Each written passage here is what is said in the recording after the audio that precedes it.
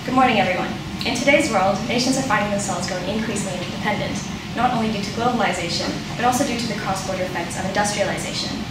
Rising demands are driving industries to jeopardize the environment, a major example being the palm oil industry. In Indonesia, where production is highest, the government is seeing immense economic progress owing to the industry, and is therefore reluctant to prioritize sustainability. This allows us to evaluate the tension between the economic growth promoted by the industry as well as its many environmental consequences. This issue has significant ties to the environment as a global political challenge, as it transcends political boundaries and different levels of analyses, forcing actors who are otherwise unrelated to get involved. As a whole, Indonesia is the third largest greenhouse gas emitter in the world. Palm oil expansion constitutes about 60% of its total CO2 emissions, making it a major concern for climate change activists who anticipate significant global economic tolls and major development setbacks in the future owing to climate change. Furthermore, it plays a significant role in the overall problem of deforestation, contributing to the annual loss of 18.7 million acres of forest worldwide. This has sparked major backlash from NGOs such as the WWF, whose biocentric view opposes the consequent habitat loss for local wildlife and the threat to biodiversity. For instance, in Borneo is seeing an annual decline of 1.5 to 2% in its local orangutan population. However, at the same time, the Ministry of Agriculture in Indonesia has actually targeted an annual expansion rate of 2.55%, owing to the economic progress which the industry promotes. It is subject to a huge market, accounting for about a third of global vegetable oil production, and is significantly easier to produce. The industry has also promoted some social benefits, including an increase in employment opportunities and improved infrastructure. These gains have made it quite difficult for the Indonesian government to push back on forest conversions. Though there are some policies in place aimed at reducing unsustainable production, they lack the financial incentives to be implemented properly. All countries struggle with how to balance short-term benefits and long-term benefits. Indonesia has a GDP of about $3,000, which makes it a developing country. And like most developing countries, it's in a position where immediate financial gains or short-term benefits appear more necessary for development. This links to the concept of sustainability, which is a country's development being able to meet the needs of the present without compromising the ability of future generations to meet their own needs.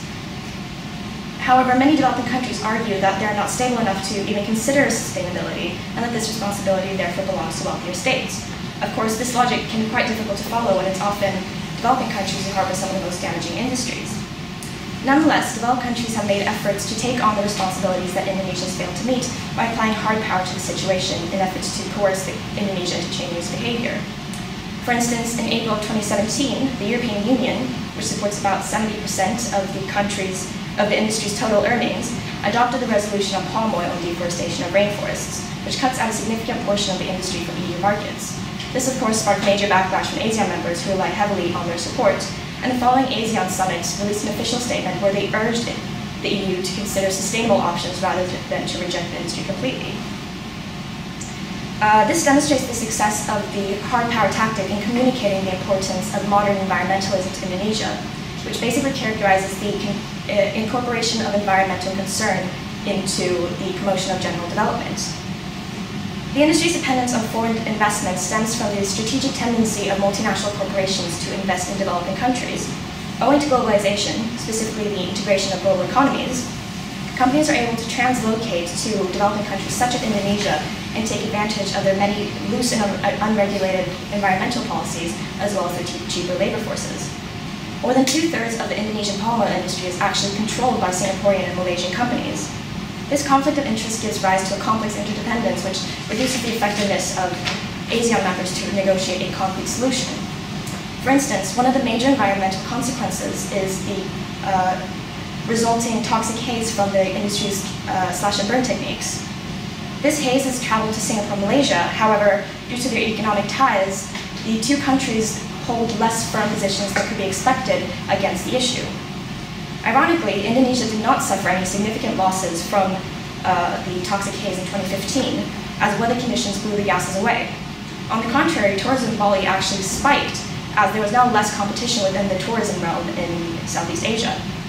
This demonstrates another reason as to why the Indonesian government doesn't really consider modern environmentalism, as ignoring it has in large part worked in their favor. However, this does not mean that the government is entirely free from some of the immediate environmental repercussions. Palm oil is a strategic economic sector in the Indonesian province of Central Kalimantan, which is basically the heart of Borneo. It is one of the highest rates of deforestation owing to palm oil expansion in the world, which significantly impacts its local environment. The forests in the area play a critical role in maintaining the natural water supply by preventing erosion from heavy downfall. Not only does clearing the forest lead to major damage downstream, which in turn threatens the region's unique biodiversity, but also dries out the remaining forests and leaves them extremely susceptible to fires. These issues cause rural villages to suffer immensely, and the often rapid and uncontrolled crop expansion poses various social issues to traditional landowners in the areas as well, including labor exploitation, loss of access to land, and pressure on infrastructure. However, these issues do not have a significant impact on the Indonesian economy at large, and solving them is of low priority to the government. This exposes a major flaw in the government's understanding of development, as by definition it should include or incorporate the well-being of its people and not just the well-being of its government. A major key concept related to the case study is therefore legitimacy, which gives the fundamental basis for the acceptability of an action. The legitimacy of the palm oil industry's widespread effects further looks at sovereignty or a country's independence. Stuart Mill, who's a liberalist theorist, argues that interventions in other economies should be considered legitimate if based on sufficient utilitarian grounds, hence the pushback by other actors on the Indonesian economy. Environmental interdependence, which is becoming increasingly relevant as industrialization continues, diminishes the internal sovereignty of countries, as sovereignty is no longer considered a legitimate excuse for the widespread effects of certain industries, even if those widespread effects are unintentional. Therefore, Indonesia is beginning to recognize the importance of sustainable development as a result of external pressures. However, since these pressures are economic, it's safe to assume that Indonesia's recent concern for the environment stems from its anthropocentric view. It stems from an anthropocentric view, which is the belief that the environment for its own sake is not valuable, but only for the benefit that it brings to other humans, which is the opposite of the biocentric view that the WWF held. The country's focus on itself further extends to the global political sphere. As essentially one of the only actors who actually sees significant benefits from the palm oil industry, it adopts quite a realist approach in prioritizing its own national interest over the collective interest of the global community.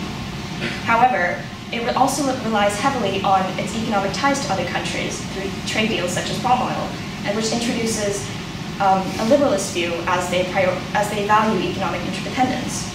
Depending on which view prevails, liberalism actually has the potential to attract Indonesia towards a more modern environmentalist approach.